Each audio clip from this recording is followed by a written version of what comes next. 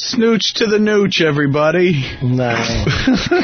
Not a nooch. This is Kevin Smith. To my left. Scott Mosier. To my right.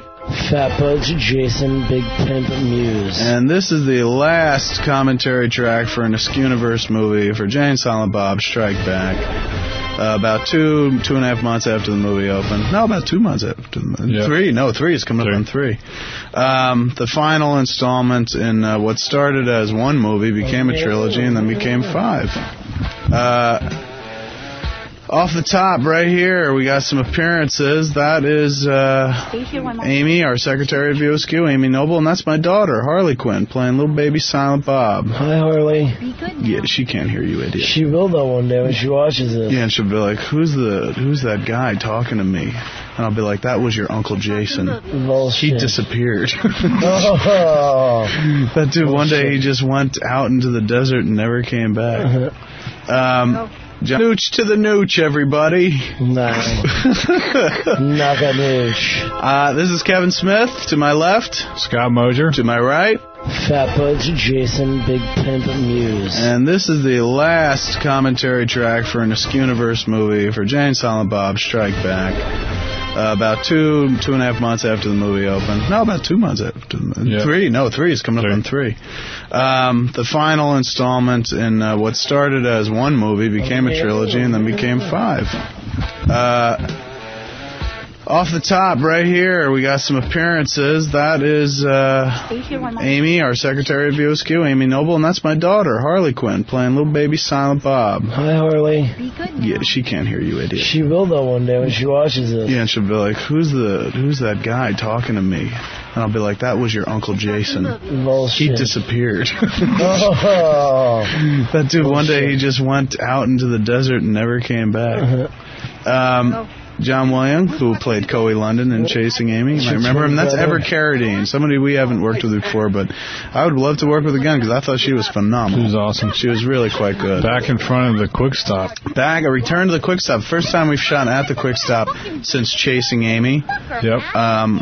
And the first time we go inside later on, it's the first time we've been inside the Quick Stop shooting for a movie since Clerks. Yep. Since Although we did shoot there once for John Pearson's show Split Screen when it was on IFC. There's a small baby saying fuck. Really There's a little baby saying fuck. No, that was all digitally done. I don't remember that baby's name, but he was a very well-behaved baby, whereas my baby was not well-behaved at all. And that guy, he was in Clerks, the dude walking out of the store. Yeah, he was the construction, the dude, you know, Death Star construction worker. Contractor guy, the guy who was just like a kind of a roofer listens to this, not as well. He was the roofer. He's in the 70s, right at the very beginning. He's walking in with his kid. He showed up while we were shooting. We were like, get in there. And he said, hi. I hadn't seen him since we shot Clerks, so we threw him in there. He went and he grabbed his coat and his hat again. It was pretty cool. And those two cats, that's Jake and Nick, who played the kids. They were a fun bunch. Nick couldn't stop laughing.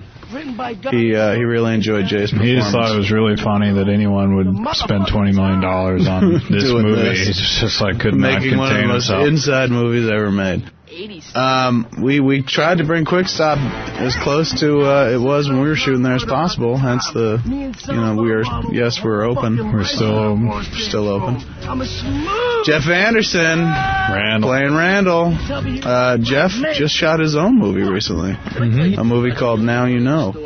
But this is the first time he's been back since playing Randall, at least since I guess the music videos we shot for Clerks, or unless you count the cartoon, of course. He did a fantastic job. I would count it too. Vinny Pereira, VSQ historian, the bald guy right there in the foreground buying cigarettes, which is a real inside joke because Vinny can't stand smoking. And Brian O'Halloran, of course. Dante, the man who's been in every movie we've ever made. And if you plan to shoplift, let us know. Thanks was the sign. Faithfully recreated by you. By me, yeah. Somebody else had did it, and then I said, give me that. And I had to do it over again. But not the original, because who knows where that is. In a landfill somewhere.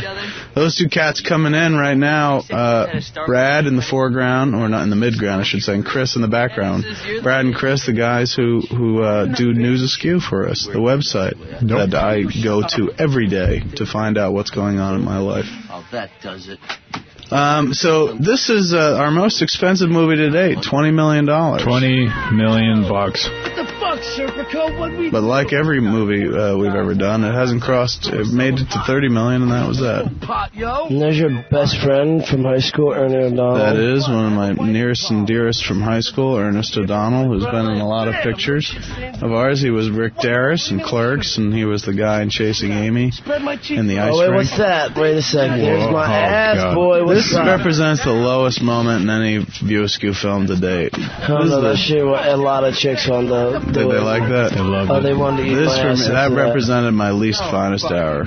So ashamed of that. Secret Stash, 35 Broad Street, Red Bank, New Jersey. You can get comics there and such things and whatnot. That's right. This is the comic book store we actually have in Red Bank, and it's called Jay and Silent Bob's Secret Stash. But for the purposes of the film, we called it Brody's Secret Stash because our first appearance of Jason Lee returns as Brody, the first time he's played the character since Mallrats, and with not much of a wardrobe change except for the fact that we put patches on a very similar looking jacket on the elbows, and that was because originally this sequence started with a longer scene where he was teaching a class in the comic book store. So EC, the costume designer, wanted to give him a more collegiate look, but we wound up nixing that scene right before we started shooting this sequence, which was at the tail end of the whole shoot. We went back to Jersey the night before we were going to shoot. I didn't even get to see that. That's going to be deleted scenes in DVD. We didn't see it because we didn't shoot it. Oh, you didn't even shoot that? No. Oh, no, sir.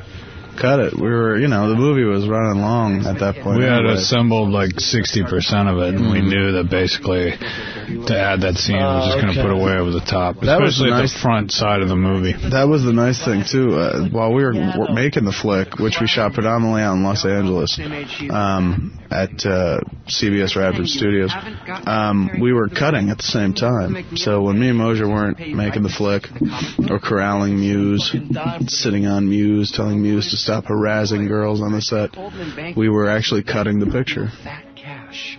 Look at, I like this piece up here. Remember me and Lee were doing this on set, and we said we had to throw this in the movie. Talk into the mic. Don't talk to me. I'm talking to the mic. But you keep turning to me. Right here, look. Right. Yeah, this is a little piece that kind of Mewes and Lee would vamp. Look at these morose motherfuckers right It's the return of Holden and the opening title music to Chasing Amy. We brought that back. Dave Perner's music. Perner. That's right. Tuba Wonderful, it's called. Yes, Affleck. Before the scandals. Affleck, who came out to work on the show for 2 days in a period where he was doing 4 movies back to back. He just finished Pearl Harbor shortly before that, and he went out to do Changing Lanes. And then he was finishing up Changing Lanes, and he started Sum of All Fears, and then he had to go back to Los Angeles to do a few days reshoot on Pearl Harbor, and then came to us, and he was very tired, which kind of worked for the whole Holden look. See, he's got the 5 o'clock shadow because he didn't have the Van Dyke going. Some people call it a goatee. It's not. It's Van Dyke. Goatee is just the chin hair. He didn't have the Van Dyke going, but we had one made. Patty, the hair person, had one made, but we didn't. We were afraid that it might look a little too fake up close and in the close-up, so we just decided to go with the 5 o'clock shadow and the tired look that he brought with him. Then the next day was when he did the Ben and Matt stuff, and we put the tanning lotion on him and cleaned him up. We'll talk about that later on. But this set, like all the sets on all our movies since Chasing Amy, by Ratface Holtzman. Yep. Robert Ratface Holtzman. Rat said this is where Holden would be going years after Chasing Amy, with his own company called Potzers Inc. And in addition to Redface, all the graphics are done by Scott Purcell. The poop shoot, the nail cigarettes, all that stuff. This whole website. Yeah, the whole website's by... Well, no, that's not true. Ming did the website. Oh. Ming did movie poop shoot. So even I can learn something. Yeah, it's a good thing that you're here because there's something to pick up. Ming Chen, our brilliant web designer, did the movie poop shoot website. But Scott Purcell, not to be undersold, did, pretty much everything else. else. Anytime you see something graphically in the movie, or any of the other movies from Chasing Amy Forward, the nail cigarette design, the movie design, all that stuff is Scott Purcell. And Phantoms. Word, bitch. Phantoms like a motherfucker. What's up now? All right. Phantoms like a motherfucker. It was a very funny line. Read the news, get to chime in with their great delivery. For example, we got a guy here. I should say. Chick Magnet handle Wampa 1. But for both of you. Thank you. With your shirt off. Yeah. What's up? You getting comfy? Lord. It's hot, dog. It's hot in here. Is it? You get down to your skivvies? Finally, we used to videotape him, and now he starts taking his gear off. There's finally something worth seeing. The dude, there's no camera. And here he is. Sooner or later, you know the cock's going on the table. No doubt. Slap it up there when you get bored of the movie. I'm a little disappointed that there's so many things we're missing, but this movie moves. Yeah, it's very quick. Yeah, it kind of chugs along at a brisk little pace, which is kind of nice because, we always get tagged by people saying, like, oh, their movies take such a long time to get going. And this movie really didn't. Which is a big reason why we cut out that Brody scene in the scripts, too. To keep things kind of moving forward. And that, let's go back to that fart thing, because it still haunts me to this day. My least favorite moment in any movie I've ever done. It supersedes the tit shot in Mallrats with Joey. It's really kind of just a... I mean, I don't mind a fart joke. Like, I like a good fart joke. Later on in the movie, there's a really great fart joke. But this one was just seriously like asking my friend to drop his pants. You just wanted to see my ass. I've seen your ass so many times. True. I mean, I didn't need the excuse. That was a close-up, too. You could see, like, there was one mole on my ass. Yes, and there's one take where you actually did the fruit basket and stuffed the balls back. Yeah, that was genius. We might throw that on the DVD as an Easter egg. Oh, hell yeah. Because that's the kind of thing you want to celebrate Easter. That is. It's like, go hunting, people. We did a bunch of these takes because you kept laughing, fucking up. That's all on the cut stuff. If they click over to the cut sequences and the gag reel, I put all that stuff in there. Nice. Of us laughing. How much fun we had. We had such a good time. It was a shitload of fun. We had a really good time making the movie, and I think that kind of shows when you watch the movie. And it's a kind of a miracle that Dimension gave us $20 million to basically make the biggest inside film ever made. Maybe the biggest cult movie ever made. Because you have to have seen 4 other movies on a certain level to really enjoy the picture. I know we spent most of the time promoting the movie going, you don't have to see any of the other movies to enjoy this. You can walk in and enjoy this movie. No, it's bullshit. You really had to have seen 4 other movies to kind of get off on this. Enjoyment. Otherwise, I mean, there's a whole, like, the plot's predicated, what little plot there is predicated on something that happened 2 movies ago. Them in the comic book. But the first turn to camera, we did that a few times in this movie. Breaking the fourth wall, as they say. Yeah, it's one of the first times. The first time we've ever done it in the movie, and it's the first time in this movie. You don't even know calling us assholes on the internet to teenagers and guys who can't... This is a chillingly brilliant performance on your behalf. Yeah. Oh, you were phenomenal. You rose to the challenge. You rose beyond the challenge. I mean, you were the king, dude. It was all hanging. Now that it's over, we could say it was all hanging on you. And had you fucked it up, we'd all be fucking. Oh, we told you that sweeping at the get-go. Oh, yeah. There's no secret. Every day we were browbeating this motherfucker. I know. We should point out, before we go back to praising Mewes and sucking his balls a little bit more, Jim Venable did the music score, and man, is it fucking brilliant. Jim Venable he did the Powerpuff Girls. He had done the Clerks animated series, which is where we met him. And Scott came up with the idea. Scott said Howard Shore was going to be doing the Lord of the Rings score, and we could have bent his elbow a little bit and said, come on, Howard, fit us in. But at the same time, Dave Mendel in the background, at the same time, it felt like this was a big cartoon of a movie, and it really needed a big cartoon of a score, so Jim was the likely choice. Scott said, let's ask Jim Venable. George Carlin. George Carlin. And what is so obviously not California. Yeah, well, right. They're supposed to be somewhere on the road to California at this point, and we're supposed to be, I guess, New Jersey or something. But good Lord, that is very much California. That was the tough part, shooting the road movie in Los Angeles and about, 50 miles within Los Angeles? Yep. Outside of Los Angeles. And finding places that look like other parts of the country. But it was kind of cost prohibitive to shoot it in Jersey, particularly when we needed, the sound stage. And we started shooting so late. We started on, January, so it would have been cold as a witch's tit out there. Yeah. Although it's November right now, and it's not that bad out. But enough with the weather. Let's go back to Mewes.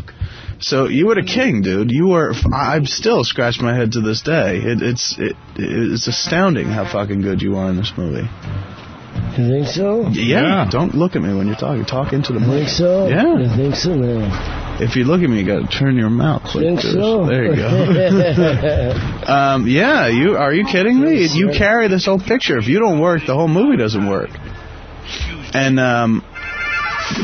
well, he works. Yeah, he does work. This was one of the first things we shot, wasn't it? Yeah, this was the second day. Yeah. God, that was funny. Watching him do that. Having to explain, George, when you go down, freeze, open your mouth, drop your jaw as low as you can, just go completely wide, and then go down. And he really captured it. Oh, who's that? Carrie Fisher, your one-time arch nemesis. Oh, yeah, she slapped me down. She did. There's a Buddy Christ on the dashboard. Buddy Christ, graffiti designs, View Askew, product. Jay and Bob's Secret Stash, visit us. Yes. 35 Broad Street, Red Bank, or see us on the web, www.viewaskew.com. Yes, Carrie Fisher, we're shooting this sequence, and Mewes is being his typical Mewes self and flirting with her and saying, this is a great movie. I get to lightsaber fight with Luke Skywalker, and I'm going to go down on Princess Leia. Nung. And then she finally, I was on the insert truck, which is the truck that's pulling this car that's shooting for the sequences, the shots that I'm not in. And this is all going on between him and her, and he's doing his macking hard on her routine. And then I said, boy, it's a little tough, isn't it? And she said, it's just, why does he have to be so patronizing? No, remember what it was? It was because she came out of her trailer with just a T-shirt on and no pants, and it was just she was in her panties. Yeah. And I said, I said that to her. I was like, I know you wore that shirt with no pants, so your panties would be showing when I went down there. And that's when she got pissed. And she did get mad. And she had the face on, and I said, boy, it's hard, isn't it, dealing with him? Over the walkie-talkie. And she said, it's just that, why is he so patronizing?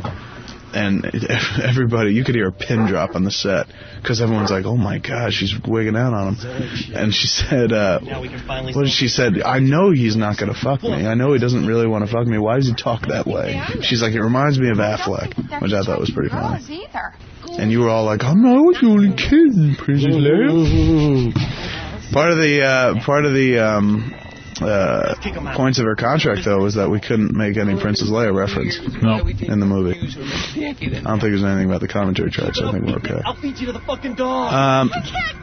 Carmen Llewellyn Lee, one-time wife of Jason Lee. These guys need to turn them upside down. I got just and a bunch of other cats. We call it. What was the dude's name? The Buffy guy. Now you're gonna catch me, and I'm gonna. I know. And he was such a great guy as well. What was his name? You remember? You watched Buffy. I know his name's Ryan in Buffy. Okay, let's call him by his character's name. Oh, okay. They were all great, and really brought these characters to life. That voice right there, that's Mark Hamill doing the voice of the Scooby-like dog. I think they passed out. Great. What do we do with them now? Let's cut out their kidneys and sell the black market. I feel bad that I feel bad. I'm sure he's just like, why don't you just fucking say nothing at all instead of going on for 5 minutes about how you can't fucking remember me. Me half naked. Yes, there was you. To cover up all my tattoos. That sucked. With more weight on you, too. You were a little heavier when we shot the movie. I mean, I'm no one to talk. I was fucking 10 times heavier. But you were a little bulked up. Not in a bad way, either. You finally looked healthy. As opposed to, like, The Walking Dead. I look like a pimp. Well, I mean, there's pimp and then there's limp. Yeah. Oh, hell yeah. But I thought you looked good in the movie, but you were very self-conscious of it, particularly in a shot coming up here when we're typing on the internet. You were like, look at my turkey neck boobs. I'm fat. And you weren't fat at all. You just finally looked like a man, for God's sakes, instead of the little girl that you are. There it is. He was like, look at my turkey neck boobs. Because they both, in fact, look balls. Motherfucker. We're missing shit left and right. We should do too fast. There's too much stuff. It's unbelievable how fast this is. All the internet stuff. Let's explain. You're the ones who are the ball lickers. Go ahead, you tell the story. Me and Kevin were in Red Bank. We were walking across the street to the pharmacy, and Kevin walked in front of a car, and the car beeped at him and was like, asshole. And Kevin just kept walking. When he got on the sidewalk, he looked at me, turned around, and was like, you are an asshole. And I started laughing. He's like, what? I was like, dude, you waited till he was about 2 miles down the road. The car was halfway to the mall at that point, and it was just such a delayed reaction when I was like, you're an asshole. And then it just grew from there. I grew from there. It was like, no, you are the one who are the asshole who is the one. You are the one who is the asshole. Meanwhile, he's already in New York. That went on. That joke went on for days. People were looking at us. What the hell were they doing? Because we were laughing our balls off. Oh, look right here. Hey. Comes the big first on-screen smooch. Yeah. And this, of course, unless you've been living under a rock for the last 3 or 4 years, is Shannon Elizabeth. Look at that kissing, though, man. Tell me, girls, just star of American Pie and Scary Movie and Tom Katz. Look at that kiss, though. And 13 Ghosts, and recently American Pie 2. Yeah, look at that. Look at you. You were so shy about kissing, too. Oh, yeah, look at that. Not your real boner, I should point out. No, not at all. Big prosthetic under there. And you know that ain't real right there, because my shit ain't like that. Your shit ain't what? Like a pimp. Oh, hell no. And I wouldn't have came so quick. Oh, what? Shannon, you were very shy about kissing Shannon. Oh, maybe made fun of me because every time after I was done kissing, I'd come over and be like, what's up, man? Exactly. You would kiss the girl, and then as soon as we were like, cut, you would race to the other side of the soundstage and talk to the nearest guy. Like Jason Lee, like, what's up, Lee? And we'd all be like, get over there and make some pillow talk. You just fucking swap spit with her. Because you guys really kissed. Mm-hmm. I mean, I'm not saying that you guys were in love. But you really, I mean, there were tongues waggling at each other. And I was all smooth and soft and you were just sucking on lips. And you were down in fucking, what are those things? You know, those mints? Oh, yes. Altoids. Ever before the sequence. This is Farrah's music. More girls. More sexy girls. That one in the middle is dead sexy. Yeah.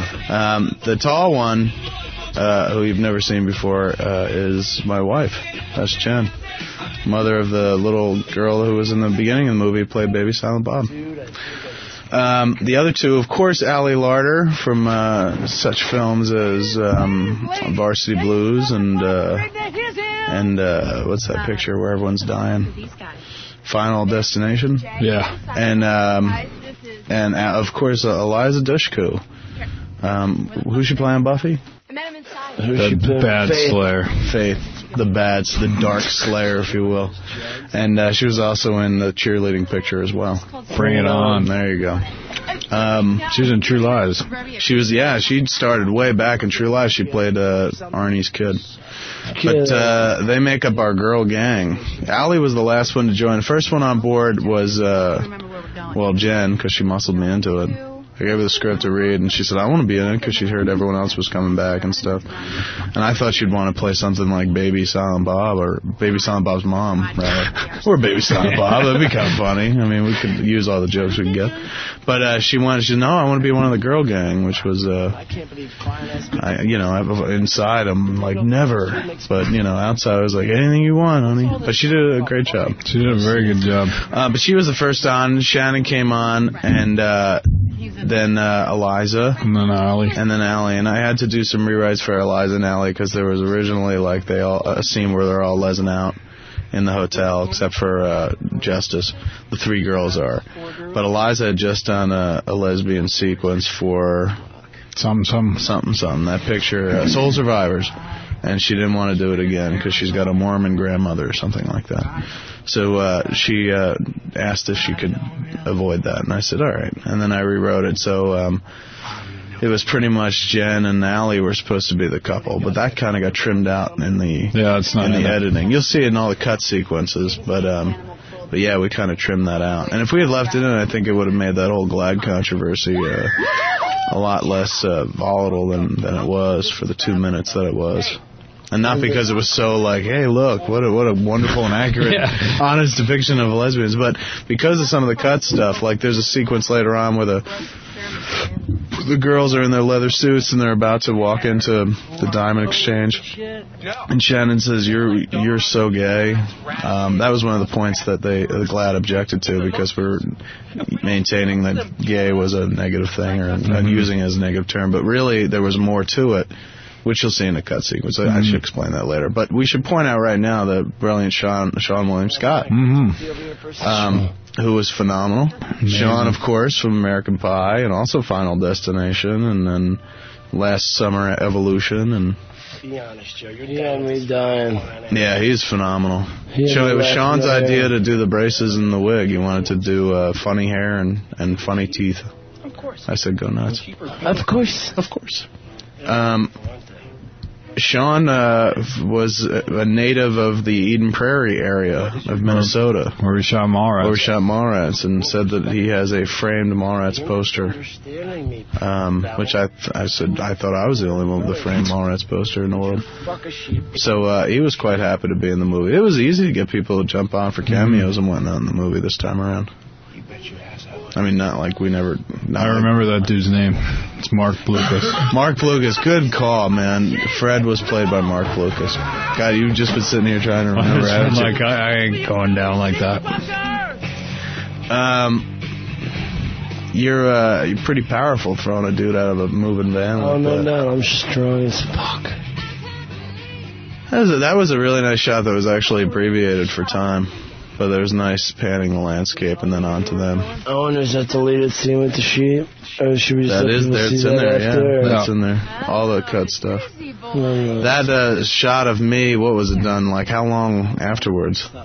So we didn't shoot these. We shot Shannon and you this day, but we didn't shoot me until the end of the shoot. 4 weeks later, I think. Way down the road. It's amazing. Movie magic, folks. Yep. I thought Shannon did phenomenally. Yep. A lot of people going in on the website were like, why are you casting her? Isn't she just the girl that took her blouse off in American Pie? No. I mean, well, she did, but no, she came through like a champ. I thought she was incredibly sweet and brought warmth to the character, and there's a real performance in there. You know, it's not... She made you believe that she could actually fall in love with this dickhead for no explicable reason. The glasses, though, that was her idea, and that was a little kind of kooky actor-y thing. She said her name's Justice, and Justice is blind.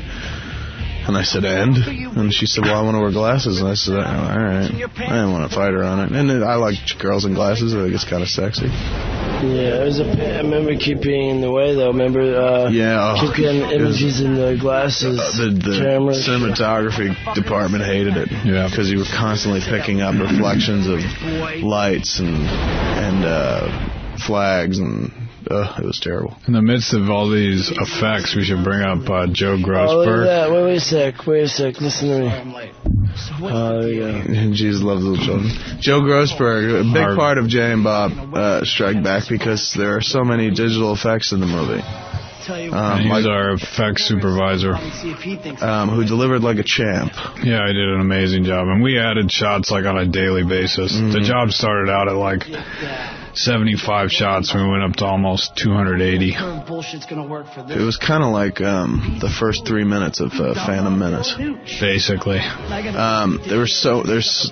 We did very minimal CG we had in the beginning, and boy, it just ballooned every day, and because we would say things like, "Can we do a shot where like a bullet hits real close to our heads in the cave, me and Jay?" And he'd be like, "Sure." He did it all. Myself do to help the animals.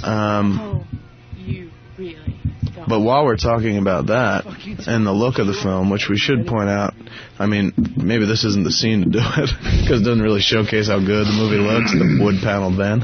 But this is I think, and it seems like a lot of people agreed, was our best-looking movie to date. Yep. And shot by Jamie Anderson. Yep. Jamie, who what up, Jamie? Big props to Jamie Anderson, who really kind of helped a brother stretch his wings, visually speaking. And Jamie shot stuff like Grosse Pointe Blank. Yep. And Small Soldiers and The Gift and Piranha. He did Hollywood Boulevard. Jamie started as a DP many years ago in the Corman camp shooting Piranha on Hollywood Boulevard, and then took about 16 years off to be a camera operator, and then came back 16 years later, and he operated for people like Storaro and Tak Fujimoto, and then went back to being a DP, and now we got him, and we're going to keep him. He's a good old dog. He don't like you talking about his age, though. Yeah. And Billy Clemenger. Hates being called an old dog. Clemenger loves being called an old dog. He was our cameraman. Clemenger was a camera operator. Yeah, he didn't mind being called an old dog. But Jamie, he's very sensitive about his age. And he hates dogs, which I don't know if I should bring up here. But the fact that he kept calling Jay a whippersnapper. Yeah. I mean, always. And the gaffer, we should also mention Dave Morton. Dave Morton, who did a phenomenal job, particularly later on when you look at that time sequence. The Morris Day and the Time sequence. That's Dave's light design and phenomenal stuff. A lot of people ask, is Mewes wearing a wig? No, that's Mewes' hair. Hell yeah. That's all real. That's after 3 inches getting cut off, too. Yeah. Most people always ask, what is she preparing underneath? She was preparing a chili dog. So I was going to throw him out myself. We needed Brent Justice. He was our patsy, remember? We'll just find someone else. It got quiet. Yeah. After that chili dog. Contemplating the chili dog. I'm going to go pay. All right. Me and Mosier will hold the fort. Hurry back, though. Yeah. Because you'll miss some good stuff. We'll talk about you in your absence. This was a scene that, when extended, had lots of lesbian, which they actually included activity. In the TV spots. Yeah. If you see the TV spots, they put a lot of the kissing. My wife and Allie, Jen and Allie, making out. But yeah, we trimmed it out after like maybe the first or second test screen. Yeah. And pretty much just for time. Yeah. Just to keep things moving. Now that he's gone, I mean, he was okay. He was all right. Not for nothing, but I mean, how many different ways can you say cock? Exactly. What's he going to get an Academy Award? Truly. I mean, you just want to boost him up and give him positive feedback while he's in the room. But let's be honest. I mean, we could have slotted almost anybody into that role. The Bee Gees. First appearance in a Mewes movie. I'm sure they talk about it a lot, too. They're like, in the pantheon of things we've accomplished, there's Saturday Night Fever, Sgt. Pepper's Lonely Hearts Club Band, and our first appearance in a Mewes movie. I saw that, and they added it to their Behind the Music. Behind the Music. Right after things went bad. When things start getting good, then it's just like, and also coming up, things turn around for the better. We got our song, It's Jay and Silent Bob. That was smashing. Suddenly the Bee Gees are British.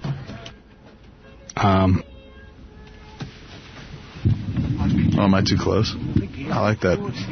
Close thing. I like being as close to the mic as possible. Just all intimate. I'm about to laugh right there when I push him away. Then when we cut to the wide. But if we'd stayed in the close, you'd see me laugh because he just kind of took that little bit to the next level on that take where he just shoved his cheek into mine. I said, get as close to me as possible, and he put his cheek on mine and was singing into my face. Good. They do their part, and we'll do. We're actually driving at this point. You can see the reflection on the windshield. Unfortunately, most of the shot was wasted because you couldn't really see off the car. Provasic, where'd we shoot those? Valencia or no? Pretty much near Valencia. Near Valencia. Spain? Valencia, Spain, yeah. We couldn't find a big cement building. It was really tough to find a corporate plaza. Like, wow. Easy, Tigress. Oh, there's a little ADR there. Easy Tigress. Because women don't like... Kind of sticks out like a sore thumb. Automated dialogue replacement. I learned that. I was watching the Forrest Gump DVD, and they talk about that. About ADR? Yeah. They actually, say what it means. Use the term. Yeah. See, these commentary tracks can be very informative. Not ours, but others. But we can steal from other people's and then relay it to you. We shot at this little corporate park for a week, and it was pretty chilly for California. Yeah, it was very cold. Yeah, people lie to you and tell you like, it's always 70 degrees there. Horse shit. That was very cool that we had heaters out. We had a lot of heaters, and the propane would die out. Mm-hmm. And we created a fortress of fire. We called it. To heat people. To heat all the above the line people. I hate to say that, but it's true. We didn't really heat the crew. The crew was so busy working, they were generating their own body heat. This sequence got cut a little bit for the MPAA, because I guess now we could talk about it. Originally, this movie received an NC-17. Yeah. A few too many... it became very clear the MPAA is uncomfortable with man-on-man sex. Yeah. They anytime there was a reference to it or anything very graphic, they kind of freak out. So we got an NC-17. It took us about 3 passes to get down to an R, I think. We whittled a couple of things out, but you can see them all in the deleted Yeah, they're on the section. cut stuff. But that you'll see the longer version of the clit and the cut stuff. He goes on a little bit more. Go. The ninja masks were written into the script because I thought it'd be kind of cute, but also it really helped to hide the fact that we weren't doing that. The stunts. I mean, this is us here. Yeah. Are you sure? I mean, it was pretty daring that you guys would try this. I just want to say that now. Thanks. Yeah, it took guts. I remember having to psych myself up to run across the parking lot. As we cut away, I fall. I trip over him and I fell. But you got back up. I did. And you got back up. I turned it into a bit as well. But that was amazing for all of us who saw it. There's another return, not just Brody from Mallrats, but also the grappling gun, and that is the original grappling gun. Yep. And Lisa, our prop person, was so mad that when she finally got that grappling gun, it was falling apart and didn't work. And so she had to work on it and get it up to snuff. Not us. Stunt guys. We had 2 excellent stunt guys. Amazing stunt guys. Ben Jensen was Jay. And Matt was me. Matt's last name escapes me at this point. But they were phenomenal. They're the guys that hit the wall as well later on in the movie. Did an amazing job doubling. There are no doubles here, ladies and gentlemen. This is all the ladies. Stuff. All the ladies. Easy designed the costume off of the Black Widow's outfit from the comic books. Marvel Comics, to be exact. It's kind of a take on that. This is all music by Jim Venable. Oh, of course, Jim Venable. What a really kind of nice shot, and I think some people thought we did that just to show off their asses. And in many ways, we did. We did. They'd be right. They'd be absolutely correct. My lady's got a bit of a business going on here. A better husband would give her a little more to do in that shot. It was cold, though. I like the alley fondling the box bit. I thought that was very sexy, so we included that. Even when people were like, "Hey, man, what's the point? Cut it out." I said, "No, let's leave it in. It's kind of nice." Allie's kind of performance, didn't suffer, but I mean, she kind of got trimmed down the most out of all the girls.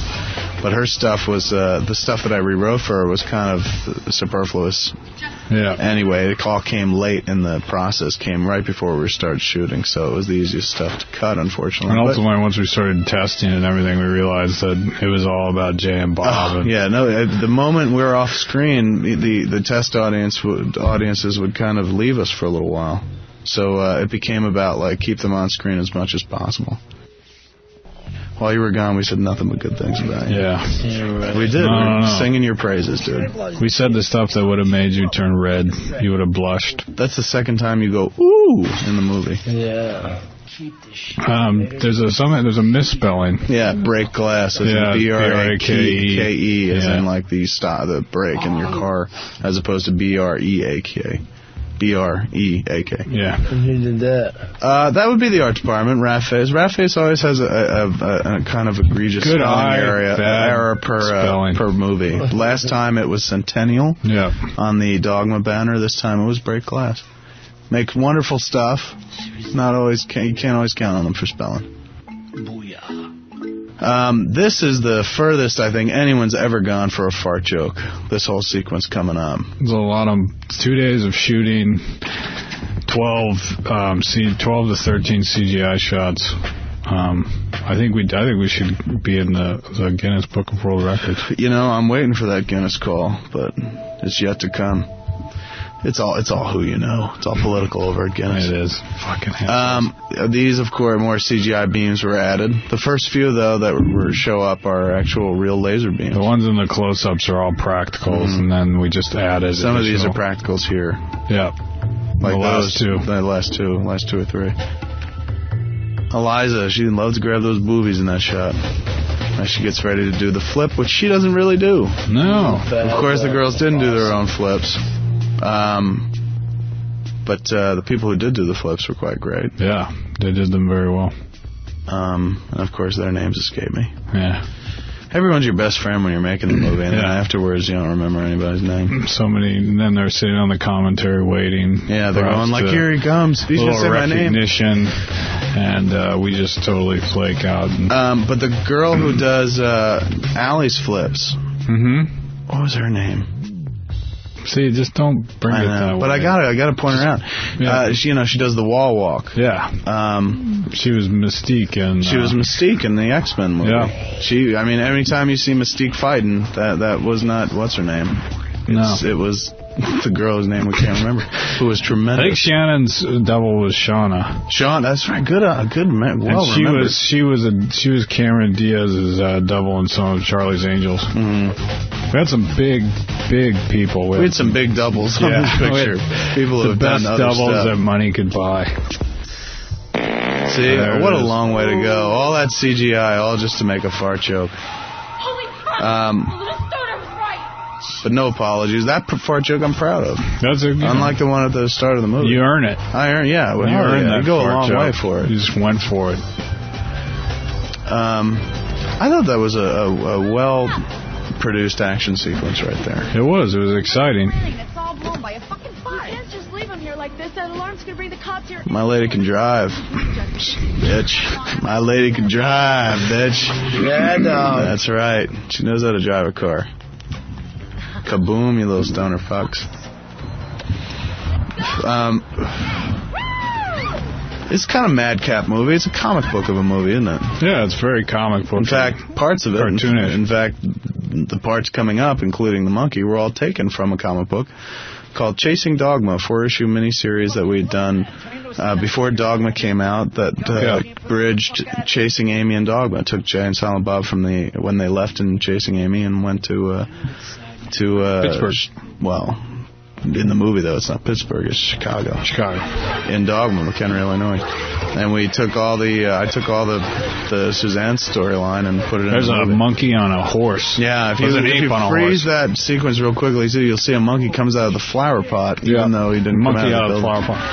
That took an entire day to shoot plates of, we took 12 hours and shot like mice, birds, and then they comped them all together for that exciting little animal stampede.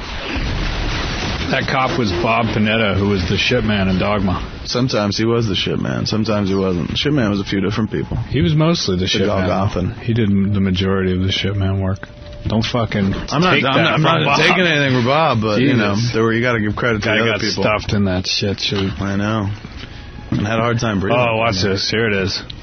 This is a performance, ladies and gentlemen. The sad thing is that this man won't get any nominations this year for this sequence alone. Because that would be the Oscar. Look at the pathos. I mean, that's pain. He's sad. Justice. He's sad he lost the girl he just met. There's a whole bunch of cut stuff, which you'll see in the cut sequence, which introduces Will and Ollie. But that being said, this is the first time we see Will Ferrell in the movie. The brilliant Will Ferrell. Genius. The absolute genius Will Ferrell. Will Ferrell, I highly recommend having Will Ferrell in a movie, if for no other reason. Or just over to your house. Or just over to your house. But at least on the movie set, just shoot just turn a camera on him and shoot. Because it's the stuff that you love the most while you're making the movie. It doesn't make it into the movie. But you'll cry. Someone referred to him as the Jar Jar Binks of Jay and Silent Bob Strike Back. I totally disagree with that. No, that's not true at all. He's more like the Boba Fett, if you ask me. He's the guy that, like, in years to come, people will be like, remember Will and Ollie? That's John Gordon, our Miramax executive. Mm-hmm. John Gordon, who without whom there would probably be no Jay and Silent Bob Strike Back. He ushered us through the minefield of taking a movie from the Miramax side over to Dimension. There's Ratface, There's the guy in the corner in the back. by the Remember, flag. he was in Dogma. He was like, "Hey, math. All right, math piece." This guy gets his neck snapped. Piece. Why?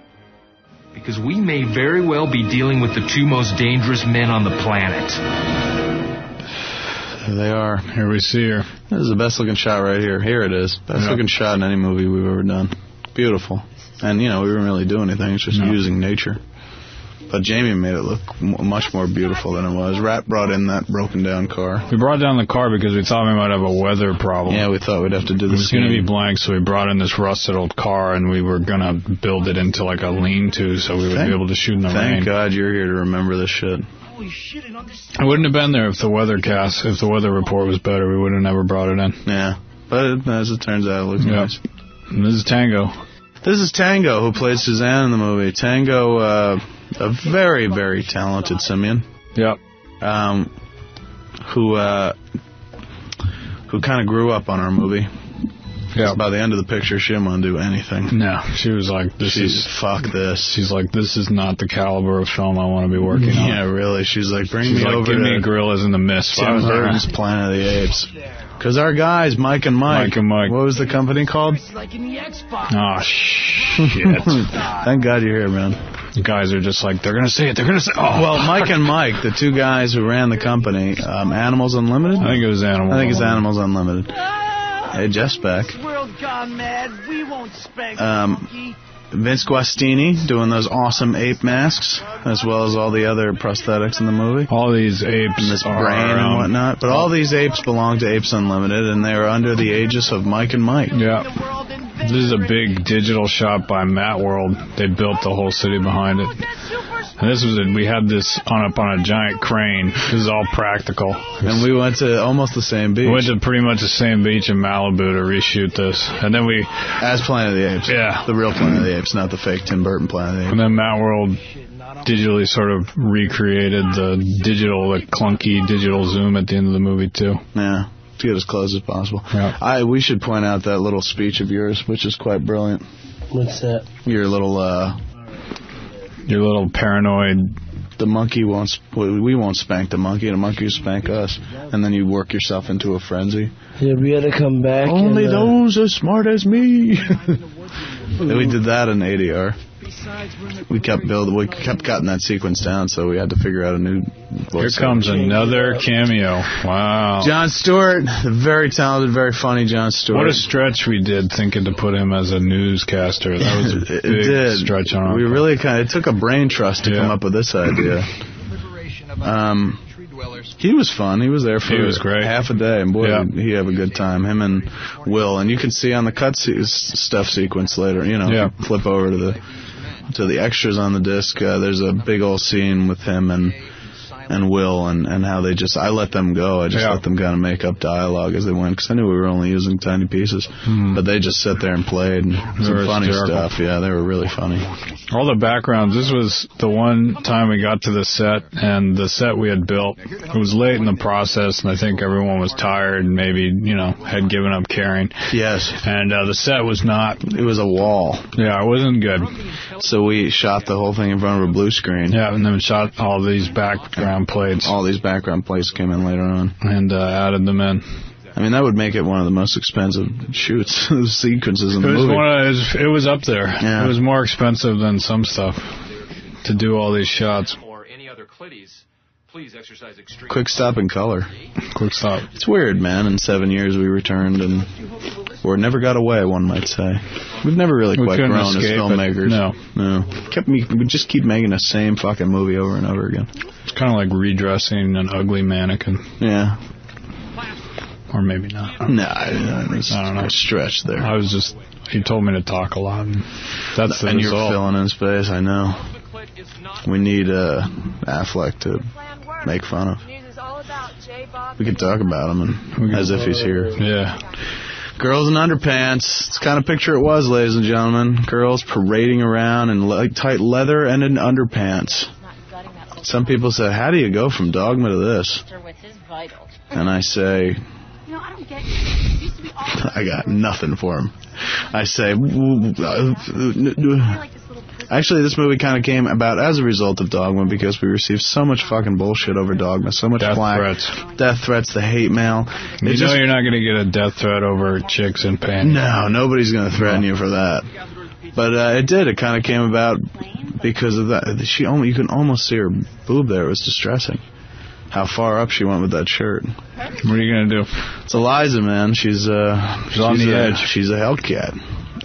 But yeah, this movie came about because of Dogma. It was just the desire to do something completely non-controversial and just something fun and light. Make a funny movie. Yep, have fun. With no issues, no big issue. No. And then the simian-man relationship. Exactly. That no one wanted to see. There was a shot at one point where we first meet the monkey, where she started digging through your pockets. She starts digging through my pockets, and she puts her head under my shirt. Yeah. And I, played it off.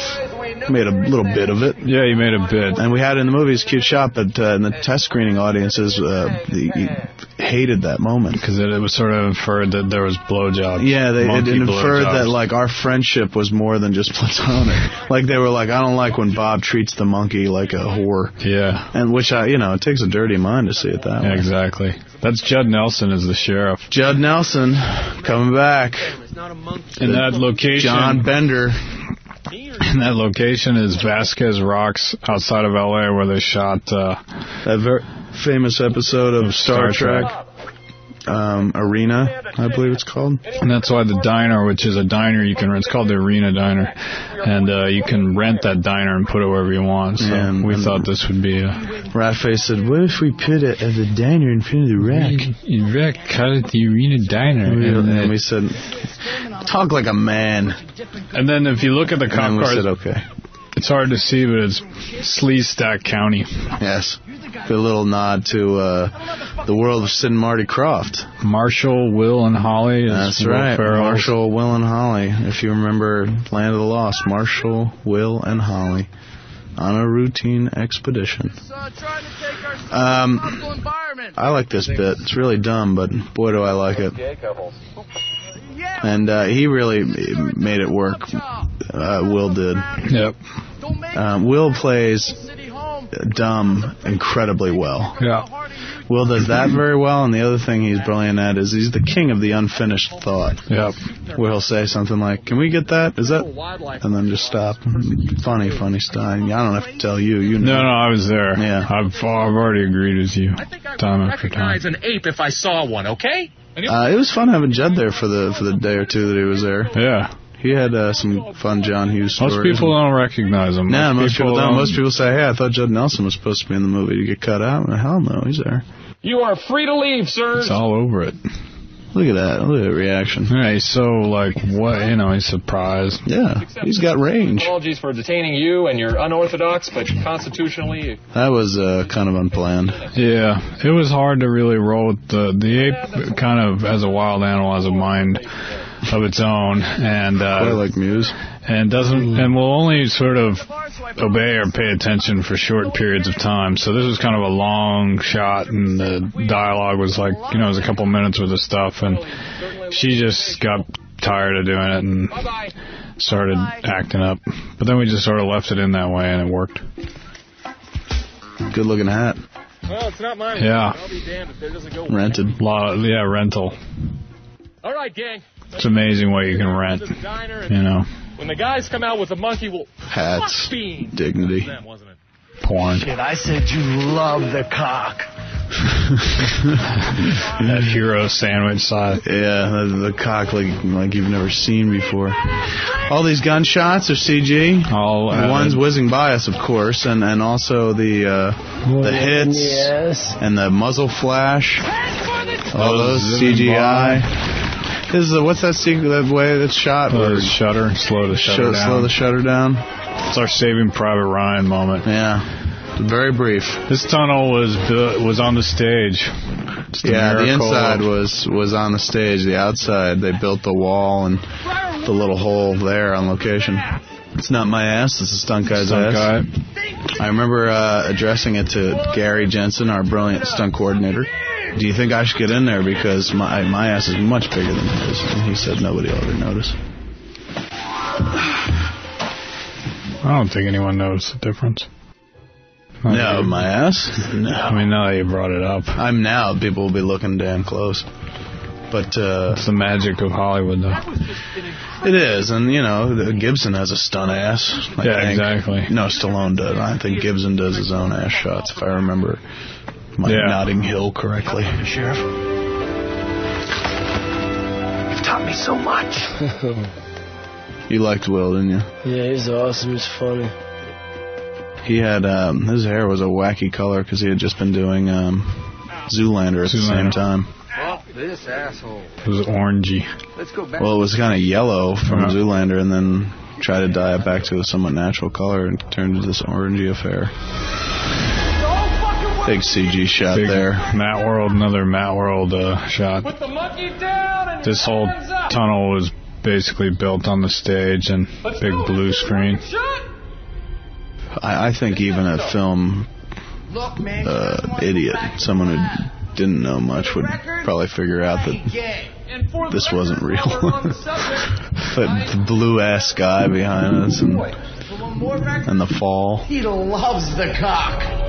On your knees. A lot of cock talk in this picture. Yeah, there's a real penis thing going on. There is. And basically we just spend the movie insisting others are gay and ducking being gay and then claiming enjoy the we're act gay. of sexual man-on-man sex. Wow. These guys are good.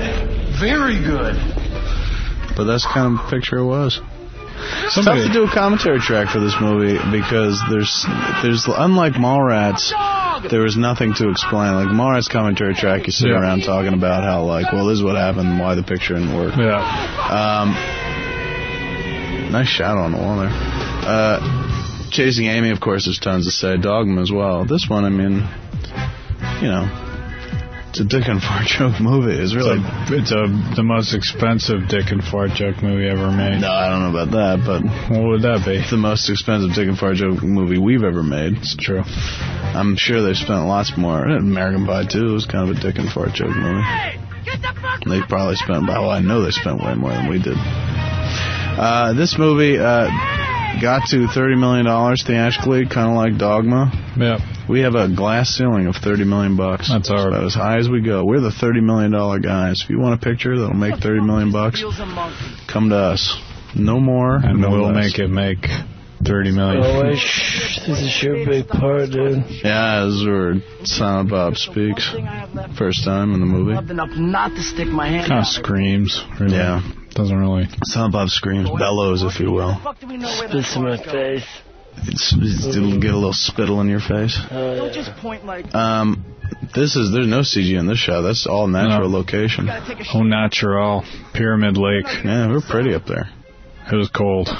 Cold, pretty. That was another day we had heaters. Yeah. California, man, don't let anyone lie to you about it being the sunshine state, although I believe that's Florida. But people will tell you that it's very warm out there, and it gets seasonal as well.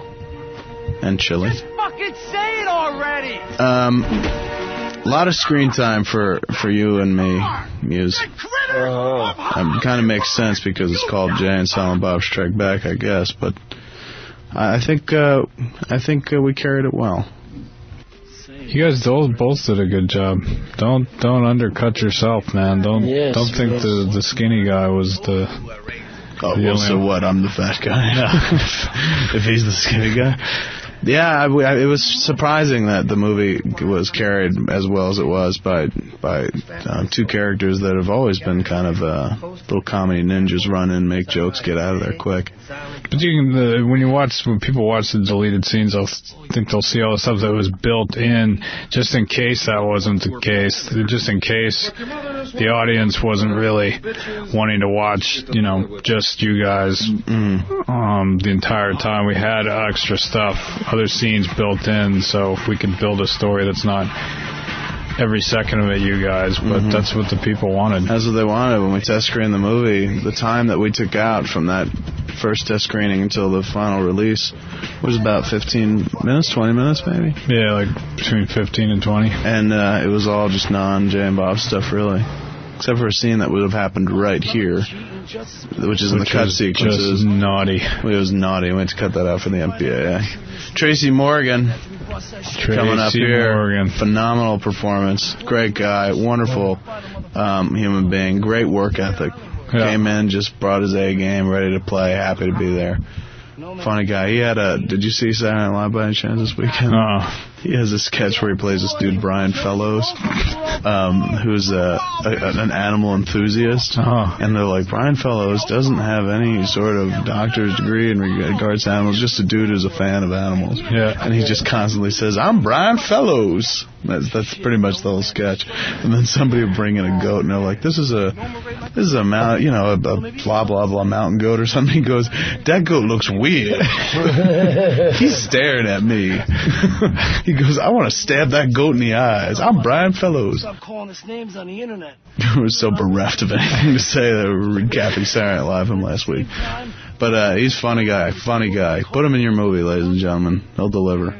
Standing next to him is Scotty Props. Scotty Props. He works in our props department. And Tracy wanted somebody standing next to him to kind of jaw with, so we threw Scott in there. Sort of another silent partner. My business out here. This is the first thing we ever shot. Yes, the very first thing on the movie. First time I was kind of back in the director's chair since Dogma, essentially. Kind of weird. A year or more had gone by, maybe 2 years. Oh, 2 years at least, I think. Yep. Because there was a long post on Dogma. Yeah, it was the first thing we shot was the Comet Go. And then we shot her the next day. Same day. Later we came back and did this. And that lot right there, CBS Radford, in Los Angeles, in the valley part of Los Angeles. Studio City, to be more precise, is where we shot the movie. That's where we posted the movie, where we had our offices and whatnot. We just kind of... It's on at Radford Avenue, but Rad changed the sign. It's over at Jules Asner's shoulder. It says Ratford Avenue. Yeah, a little homage to himself.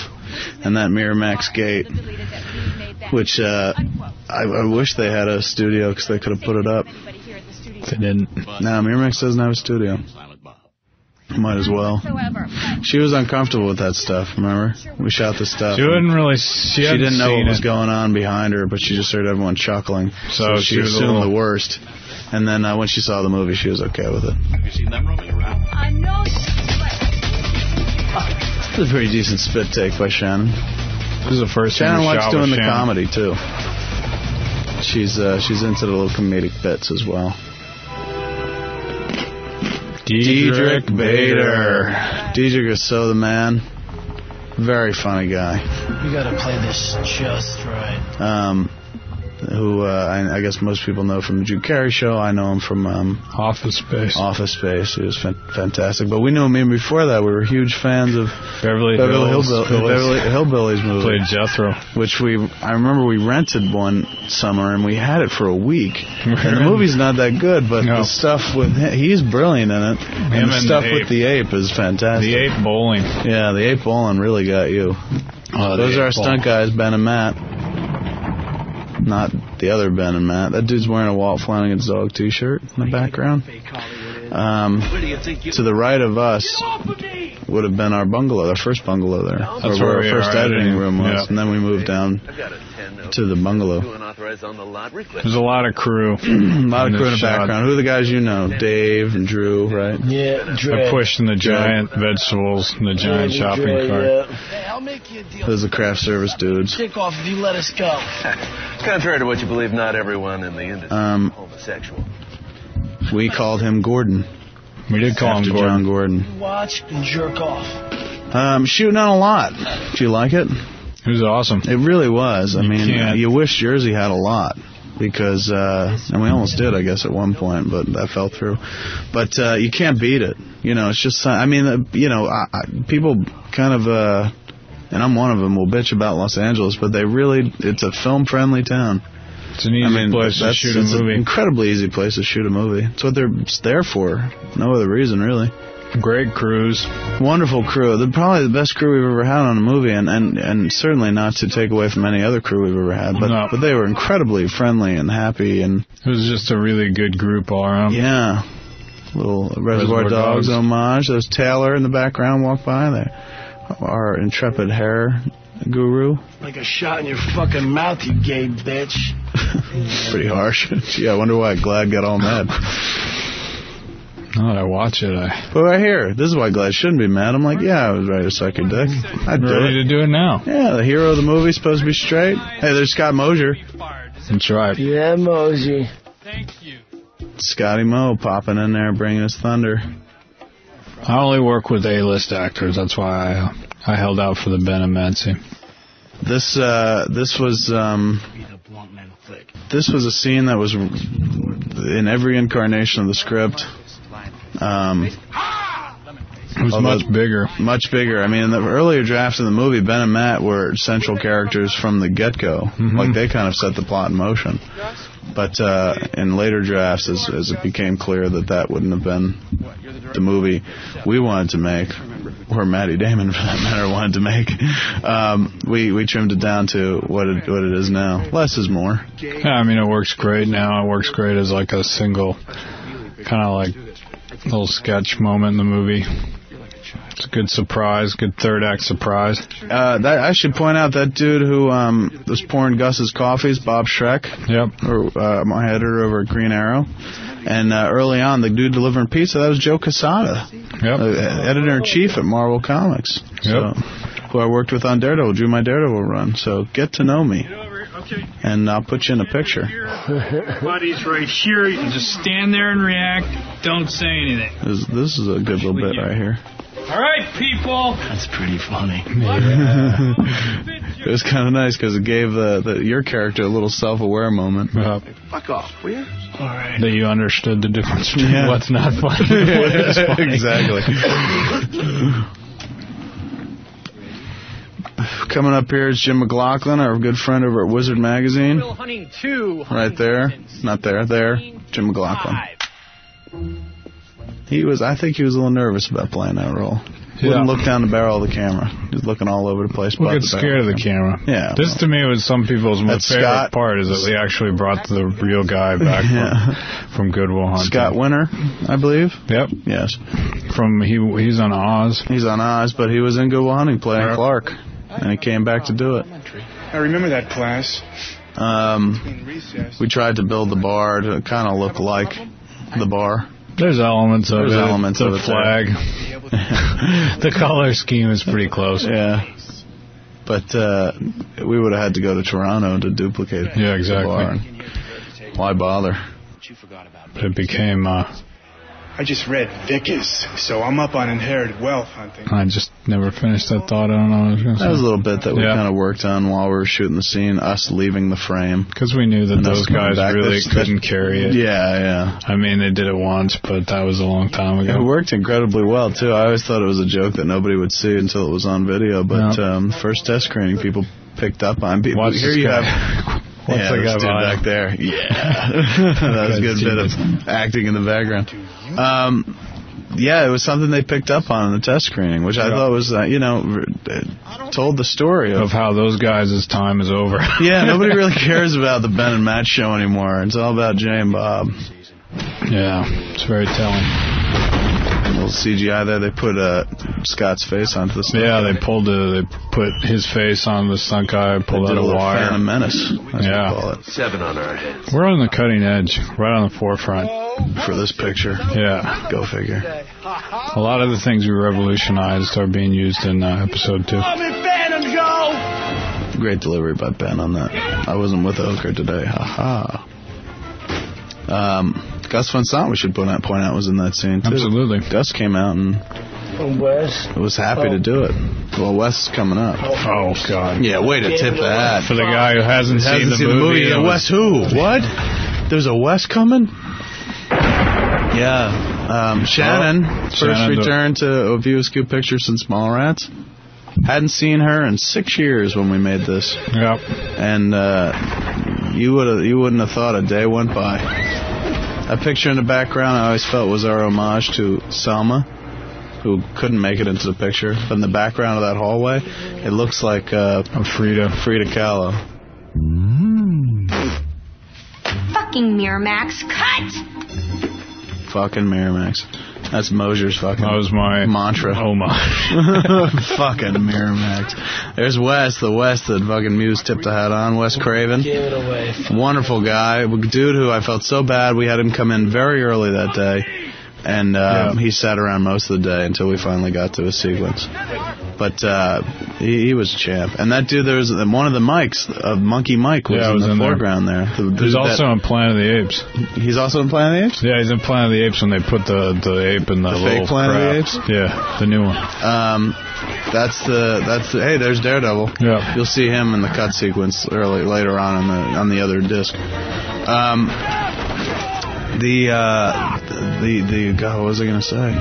Oh, the dude that Mewes is like, do something to. Yeah. That's Monkey Mike. Moonraper, yeah. Boy, we thought about it. There was originally an idea to have like tons of posters around the Miramax lot of Ben Affleck movies. And then ultimately we just went with Moonraper. I mean, once you get to Moonraper, you can't. It's kind of the you can't improve on it. This was shot fairly early on, if I remember the sequence. This is the first week.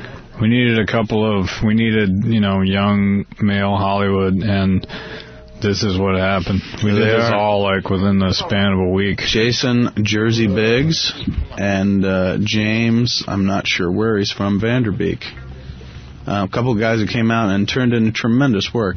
Two dudes that never met each other until that day, but worked like a comedy team. I thought it was amazing. It was like Crosby and Hope and Crosby. In many ways, it was. They should do some road pictures. They ought to work together. That would be a winner. They should go to someplace like Morocco, or on the road to North Carolina, where they shoot Dawson's Creek. Yeah, number one, like Ben and Matt, were champs to come in and kind of poke fun at themselves for our benefit. But I seem to have a great time doing so as well. They had a great time. We did it all in the span of a day. Yeah. No, a day and a half. Day and a half. But, they were really great guys. I'd never met either. Well, I met Jason once before we did the shoot. And James I met on the set that day. He flew in from Dawson's Creek to do it. I mean, it was that kind of picture, man, where people just kind of left their TV shows, other things, and came to us. But, I mean, we're happy to do so. Would move shit around to get out to us. It was kind of flattering. Wait a minute. There's a Jackie Brown poster in the background. Yeah, but a bigger shout out to fucking Air Bud. Why? Do you remember why? No, I just remember it was a clearance issue. Yeah. We couldn't. I mean, there's tons of Miramax posters we could have chosen, but we would have had to have gotten the sign-offs. Because nobody protects the image rights of dogs. Yeah, nobody's doing that. Exactly. Nobody's looking out for Air Bud. But we couldn't have put like a Pulp Fiction poster up because then we would have had to have the actors sign off. Like animals or objects. So those two posters, Air Bud and the Jackie Brown poster, has no image. There's no image of an actor in the Jackie Brown poster, and Air Bud is just a dog, and nobody's looking out for him. Poor exploited animal. Look at my turkey neck moves. Look at my turkey neck. This little ape. What's with the weird gay? You left there. Yeah, it's hysterical. This is another moment where I should have let me go. I address homophobia in the movie. That's the problem. I mean, when GLAAD came out against the movie, they maintained that, it was a joke at the expense of the gay community, and I disagree completely. A lot of gay jokes in the movie, none at the expense of the gay community. How do you know he doesn't smoke monkey pole, huh? But that's it for my politics. Yeah, get off your fucking... Yeah, I'm sorry. I really... fucking hate beating I got a bit didactic there for a minute. Forgot which picture we were talking about and thought I was on Dogma for a minute. An issue-laden movie. Looks like she's taking a dump. Yeah, people say that. Yeah. People say that. I'm like, we would never sink that low. Oh, yeah? We just couldn't afford that CGI shot. If we'd have held on a little longer and had the CGI come in and kind of drop some turds, that would have been awesome. I don't know how the boys would have taken to that, though. Isn't it enough we made fun of ourselves? You had to have the monkey shit on us as well. Have a simian take a dump on me? Real bad. Without even telling me? Well, great. There's a few moments in the movie where you laugh, and it's real, and that was one of them. Where you're like, we beat their ass real bad. Oh. Okay. Well, we'll wait out here till you clean up. Now we're getting down to the nitty-gritty. We're on the home stretch. Once the monkey's in the air shaft. That's an old saying, isn't it? Yeah, in Hollywood, they say when the monkey's in the air shaft, you're in the home stretch. That dude looks like James Brolin in the background, doesn't he? Give him a mustache, that's James Brolin in the hotel. I hear you. That was what we were trying. I'm looking for Barbara Streisand in the background of the shot, because that is James Brolin. I'm convinced. Yet another cameo. First time you see us in these silly outfits. Yeah. We got to play superheroes, Blunt Man and Chronic. Yeah. Early on, before it was Jay and Silent Bob Strike Back, there was an idea about doing an entire Blunt Man and Chronic movie. $70 million, I can't even get a... We didn't go that route. Hey, he's back. Chris Rock. And newcomer Jamie Kennedy. Not newcomer in general. Yeah, I mean, everyone knows Jamie Kennedy is the dude from Scream, amongst other things, but first time in one of our flicks. But Rock, who... Does your daddy know that you give a nigga his coffee? Wrote that line. It's not my line, his line. But I was happy to include it in the movie. Taste the booger flavor. I know it's in there. Also his Taste the Booger flavor. Rock came on for a day. Most of the cats who returned came on for a day. I mean, Ben was there for 2 days. Matt was there for 1 day. Rock was there for 1 day. Jamie was there for 1 day. Jamie Kennedy. Jason Lee was there for 3 or 4 days. 3 or 4 days. He came back to Jersey, too. Yeah. Why don't you executive produce me a latte? Decrackinated. Okay? This is Lee returning as Banky. No, it is. So Lee, like Affleck, plays 2 roles in the movie. I mean, that's why it is kind of like a real cult film. I mean, you have to have seen the other movies. Otherwise, if you're somebody who's never seen any one of our flicks and you sit down and watch this, and suddenly Jason Lee comes back, but wearing a different outfit, wouldn't you be confused? Suddenly has a beard? It's like in a world of CGI and makeup, it's like, what's a beard? Exactly. What are you, in vaudeville? That's Joe Reitman. That's Shannon's boyfriend. Shannon Elizabeth's boyfriend. He's a really good guy. Yep. But it would seem that he's been in every Shannon Elizabeth movie I've ever laid eyes on. He's in Tomcats, he's in American Pie 2, he's in this. I wonder if he made it into 13 Ghosts. Oh. I don't know. I thought they were trapped in a house. I haven't seen him. Yeah, I haven't seen. He might have been a ghost. I don't know. That was a pimp entrance, though. The doors, yeah. the fanfare,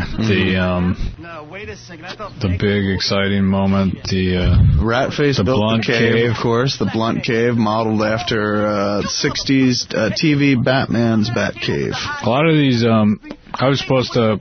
He was going to tell me the names of all these things, and I forgot to call him back.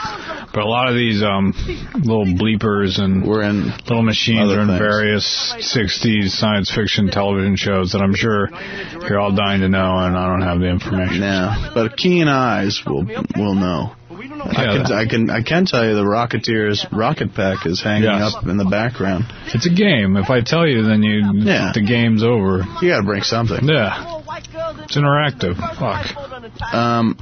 The blunt reactor looks like Batman's reactor from the 60s Batman. Yeah. It's weird because there's what follows if you've seen the movie, and I don't want to spoil it for you, but a lightsaber fight in the Batcave. It's kind of weird. Guy's a pretty badass. Paul Dini, creator of the character Harley Quinn. Harley Quinn, writer, multiple Emmy-winning writer of the Batman and Superman animated series. What are we waiting for? Action! That was the line that started most of the TV spots. In the background over there to the left, you see the Silent Bob costume from Mallrats. Yeah. That's a little Batman homage there. So he hangs up, he's got the Robin costume hanging up. And I don't need to tell you who that is. Kids. I mean, we did at one point, because the first 2 test screenings we had, nobody knew who the hell that was. And so then we said, you know what, that scene will play a lot better if everyone knows. You know what, we've made a movie where we can just flat out put it in giant letters. Exactly. Hey kids, it's Mark Hamill. It was the kind of picture you can get away with it on, so we threw that up on screen. Mark, a true champion. People say that must have been it for you, huh? Working with Mark Hamill, because I'm supposed to be such a Star Wars fan, and I said, yeah, it really is. It was it. It was it. He was done. amazing. He was great. He's a storyteller and a half. Unlike Carrey and what I hear Harrison Ford is like, he loves to talk about Star Wars. George Lucas gonna sue somebody. George Lucas never did sue us. We should give a huge shout out to Rick McCallum. Yeah. George Lucas's producer who gave us kind of carte blanche with sounds, technology. I mean, well, let's put it this way. We never got sued. So we want to thank anyone who didn't sue us, who might have had the opportunity. The actual sounds were actually built from scratch by Tom Myers, our sound designer. And you'll hear if you listen to the sound subtly, Kevin's has the sort of water of a bong. He built in like bong water sounds, and Mark's has a vibrator. It's basically a play on a vibrator. Mark's goes, yeah. And he built all the sounds for the whole sequence. Tom Myers, ladies and gentlemen. Not for nothing. You could say anything you want about me and what I've done or haven't done in film, but I, got to have a lightsaber fight. You did get to have a lightsaber fight with Luke Skywalker. Luke Skywalker. Here's a pimp entrance right here. Oh, hell yeah. Yeah, the double bong. This was huge in the audience screenings that I sat through. Balls. Bong! Good Lord. You kind of see the Bluntmobile there off to the side, which you can now see at Jay and Silent Bob's Secret Stash, 35 Broad Street, Redback, New Jersey, along with many other props. What's this? Lots of shit to buy. This is Mewes' bit. While we were in rehearsals, because we did have to rehearse that sword fighting, and we put in quite a few hours practicing our little moves. I completely ignored my little sword fight. I mean, that was pretty good. There's nothing to add, but wow. Yeah, exactly. But we rehearsed those for a while. There's Hillary, our script supervisor in the back, Hillary Momberger. While we were rehearsing that, Mewes said, what if I turn off my bong and I take a hit off it? And I said, that's brilliant. And that was another thing. We asked Joe Grossberg, hey, man, can we do that? And he said, absolutely. This shot right there is another kind of addition, wasn't scripted. That was a Paul Dini suggestion. Paul Dini said, you're gonna have him shoot movies. Going, why don't you do the hard boiled, looking through the open wound thing? And I said, oh, that'd be good. So we asked Grossberg, and he said, yeah. All this stuff is Grossberg. The lightsaber, the bong saber sequence, I should say, so as to avoid a lawsuit, may not be as pimp as it was in Episode 1, but it's pretty sweet. For what it is, it's pretty sweet. It's pretty sweet. It's better than the lightsaber fight that Ben Kenobi and Darth Vader had in Star I think it's Wars. better than Spaceballs too. Oh, it beats Spaceballs. Yeah, you got to give me that much. That was a joke that wasn't added for Mark. This part was, this line, but in the script before we knew Mark was going to be playing Cockknocker, his hand did get cut off. All right, that's it. I am out of here. Chaka, I'll be in my trailer. I just can't believe this movie's already ending. Well, it just flies by. I mean, how can you sit there and talk about the lightsaber sequence for hours? I feel bad. I mean, it's the last commentary of a Mewes universe movie that we'll ever do. Well, not really. There'll be. Well, it's the last new Mewes universe movie that we'll ever do a commentary for, and I just feel like we haven't really touched on anything, but the movie just kind of smokes. The movie speaks for itself. It really does. There's not much to say about it. There's a little guy and a fat guy running around, putting on funny outfits and maintaining that they're not gay. It was a frame-up, Jay. Listen, look at that performance right there. What? A frame-up? Would you frame me?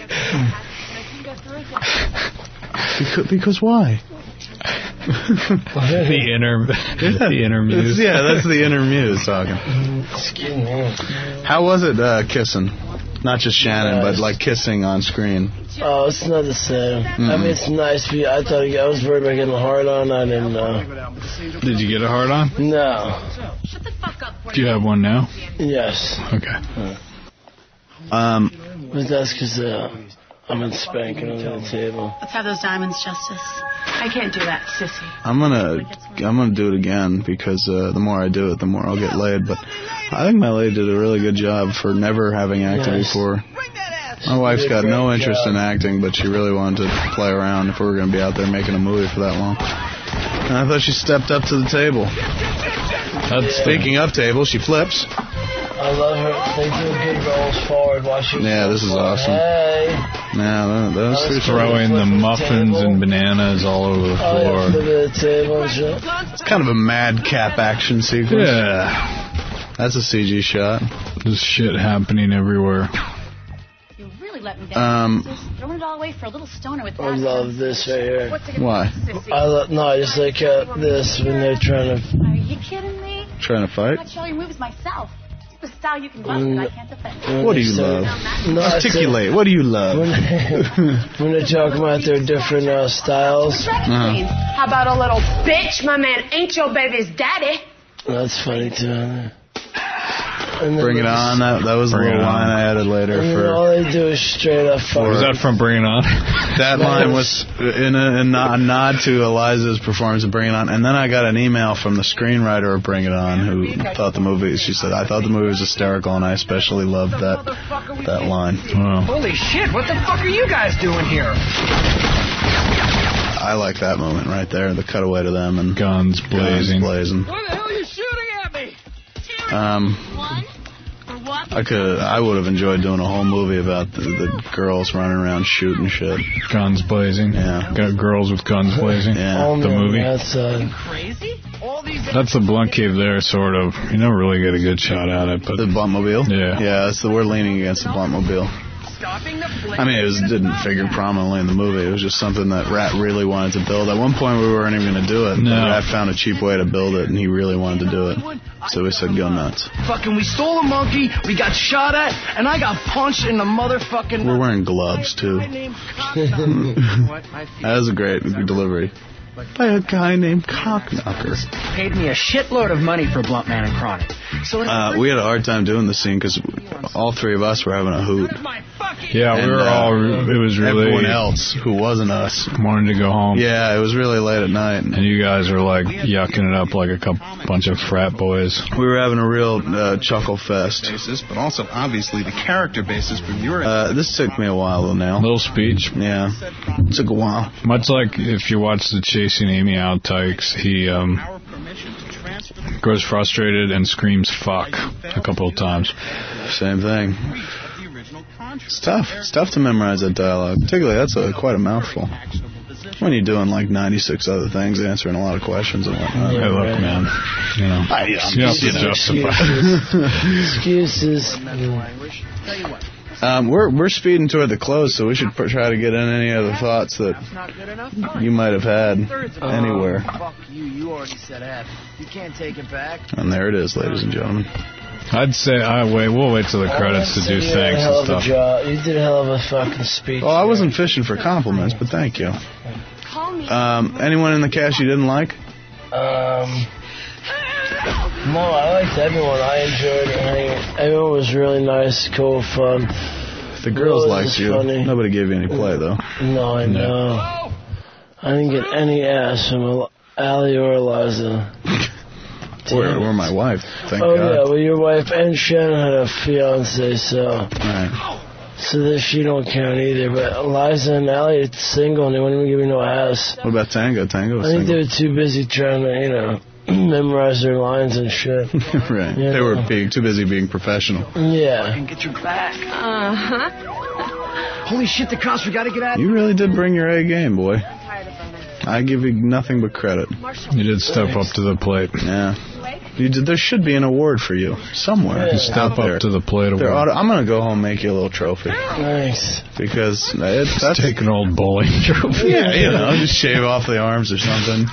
No, just fucking cut it off, put the J on top. Mm-hmm. I will give you when we get home, I'm giving you a J action figure, and that will be your trophy. When's the new Bloodman and Chronic? They'll be out. When this comes out, they'll be out. Oh, see that, everyone? And you can get them at Jay and Silent Bob's Secret Station, Red Bank, New Jersey, 35 Broad Street. Comic book stores everywhere across this great land of ours. I would like to point out that you opened a movie.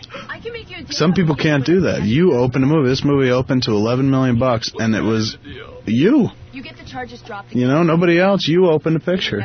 If people were going to see this movie at all, it was because of you. So you've got an $11 million opening, under your belt, man. Yep. Yeah. Sweet. That's pretty dope. And you. No, not me. No. I give you. Nobody went because of me. Well, Mosier's parents went because of Mosier. Yeah. No, they went to the premiere. They saw it for free. Fucking bastards. But yeah, on the strength of you opened a picture. That's impressive. Not many people can do that. Fuck me when you get out. Oh, look at this kiss here. Oh, tongue. I'm telling you, there was lots of tongue going on between I these just two. kept telling her, listen, I don't want to tongue kiss. She kept doing it. Yeah. She's dedicated.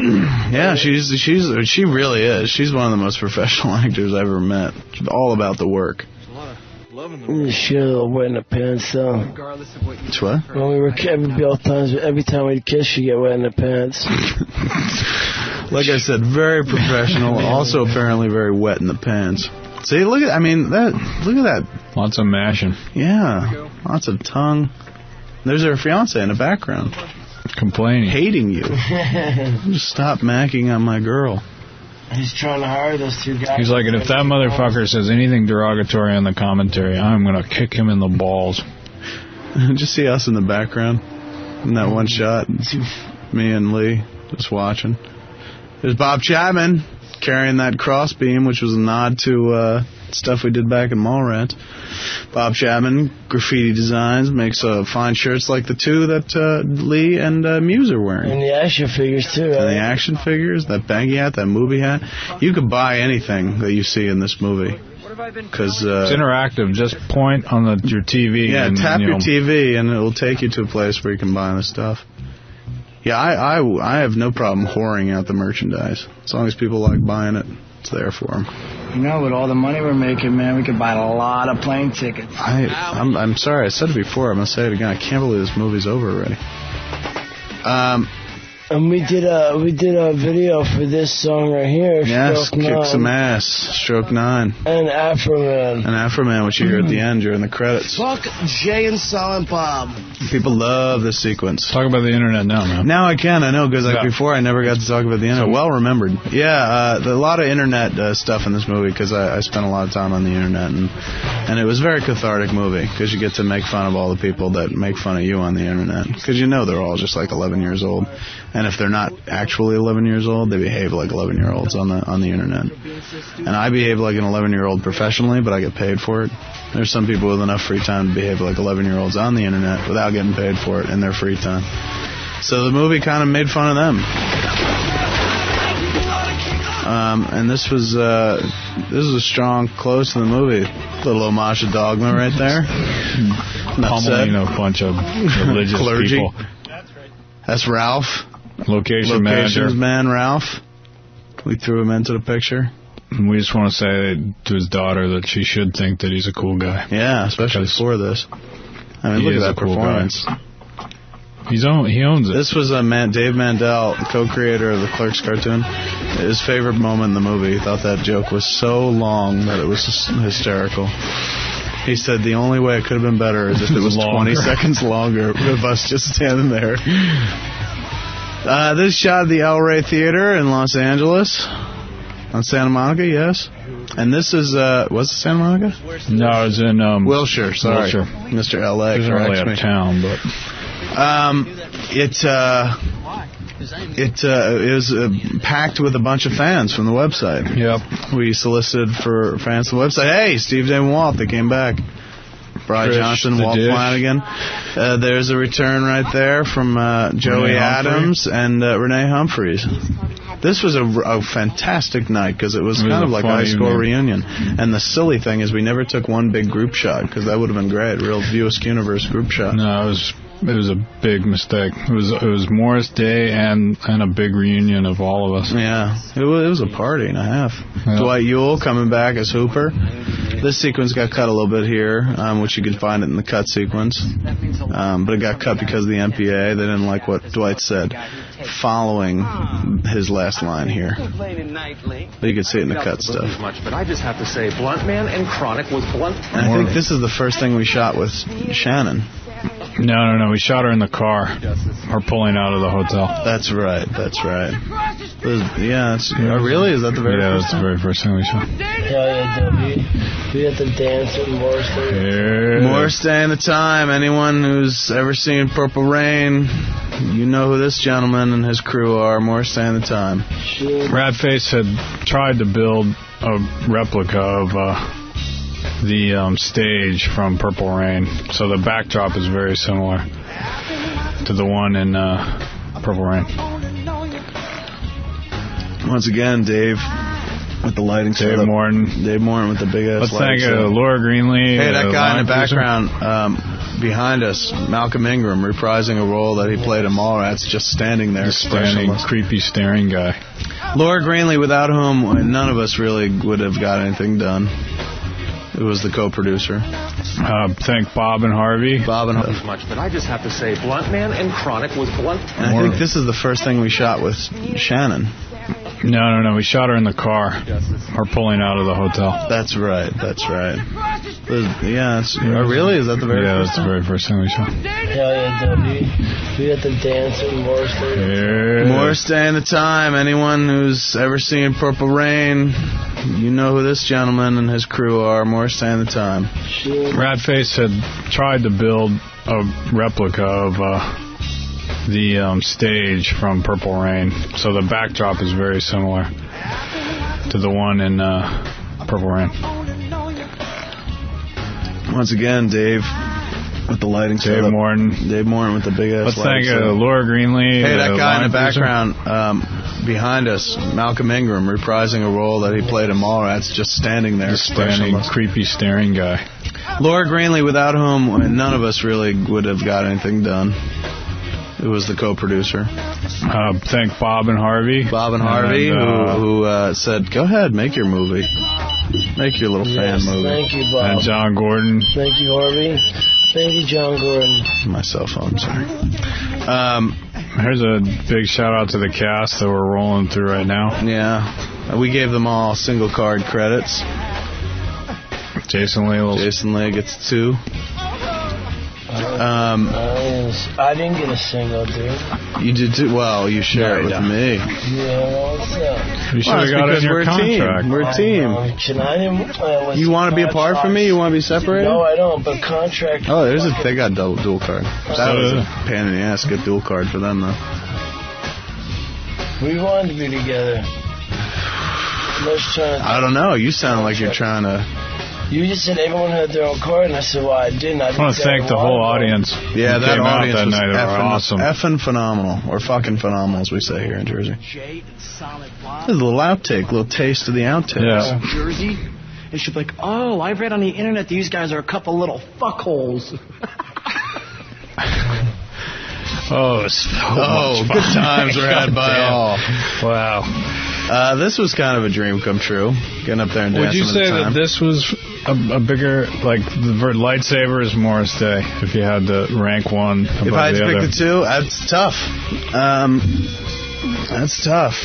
There's Malcolm in the background. I don't know. I'd say they were neck and neck, the lightsaber fight and Dancing with the Time. Because it puts you immediately into, two of your favorite movies of all time. Sure. The Star Wars saga and Purple Rain. Of my two personal favorites? I don't know about you, but for me. Jamie, again, as we said before, without whom the movie wouldn't look nearly as good. Did an amazing job. Did an amazing job. Look at those two editors. Oh, they were Ratface, another bit of amazing job. Shannon's comedy there. Jim Venable. Now we're just basically reading. Now, yeah, really. I mean, you could do this yourselves. But yeah, we should point out the audience like you did before. They were amazing. They really. I mean, and I'm not blowing smoke up anybody's ass. They made it fun. I was dreading this day. EC, our costume person. I was dreading shooting this day. Yeah, you shake your ass. Yeah. I thought you were farting. Sheiks, we know her a big shout out. Sheiks pulled together the cast that wasn't. You like that? Yeah, that's genius. Forever Young. Makes me fucking. Sheiks pulled together that cast that we didn't bring back with us. Yeah, and that was kind of important.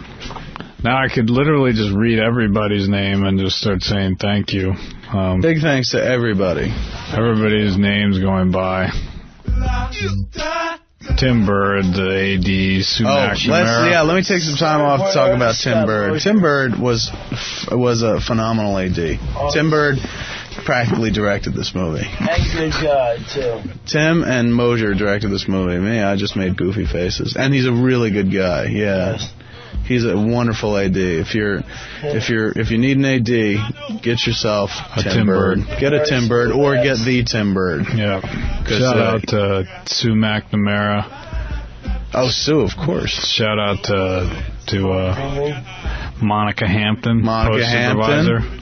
Also Scott's third fucking film. Lady Woman.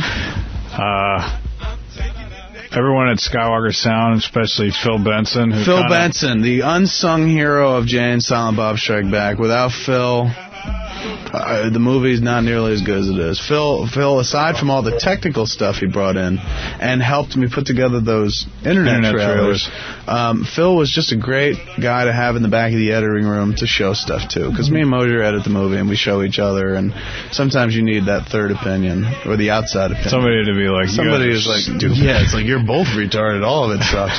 And that was Phil. So we're gonna keep Phil around.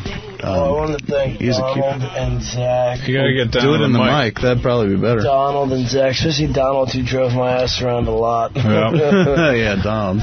Gotta thank Gary Rizzo and Tom Myers, who are our mixers. Our Skywalker guys. All these companies that are flashing by right now, all of these, the CGI companies, there was a bunch of them. We didn't really focus on any one, but there's a bunch of them. Kevin fucking Smith, man, who wrote this motherfucker. Yeah, giving us all a fucking job. Yeah, there you go. Putting food on the table. Yeah, No, it's my pleasure. I give my props to you early on. You were an absolute champion. You really came through. There were days before this movie was made where we didn't think we were going to be able to make it because of you. But man, you brought the thunder. Charlie, we gotta give Charlie Larnett, special effects. Vincent Guastini did all the prosthetics. Makeup, prosthetics. The big Gary fist. Jensen, who our stunt coordinator, who finally had people flying around, doing all that stuff, did an amazing job. Taylor and Patty in the hair and makeup department. But you, of course, Moj. Without you, there is no movie. I mean, now it just sounds like we're sucking each other's dicks, but which we practically are, and we will once the credits. Birds and Animals Unlimited. Birds and Animals Unlimited. We forgot the birds part because that's very important. The birds part. They do more than. Oh, don't forget fucking Malcolm Ingram and Schiffer. Malcolm Ingram and Gail Stanley. Documentary. Gail, who my intrepid assistant. I hesitate to call her assistant as much as she's the person that just runs my life. Oh hell yeah, Gail rocks. And gave birth to my wife. I mean, you know, props for that. It's a big 1-2 punch. That's true. I love Gail. Whit Norris. Whit, the unsung, the real unsung hero, because he records all the dialogue, and since the movies tend to be very dialogue heavy. Mostly what it is. Yeah, that's kind of very important. You're listening right now to Afro Man. Yeah, this song was huge. Huge. I got to, I don't even know if he's new, I get to introduce him. I heard this. Powerhouse 106, I had to introduce him on stage. How was that? And they showed a clip of the movie, like a real long trailer there. Matt and James were the other two folks from the Scooby-Doo scene. There you go. We should have watched this first. I know. The credits. And the movie. Yeah, really. And then familiarize ourselves with it. I didn't even get to watch the movie this time because we were so busy talking. Oh, Brian Johnson. There's Brian Johnson, Joey. Look at all those stunt people. You know, look at that. It takes up the whole screen. Yeah, I mean, there were a lot of stunts. There's a shitload of stunts. Yeah, but it was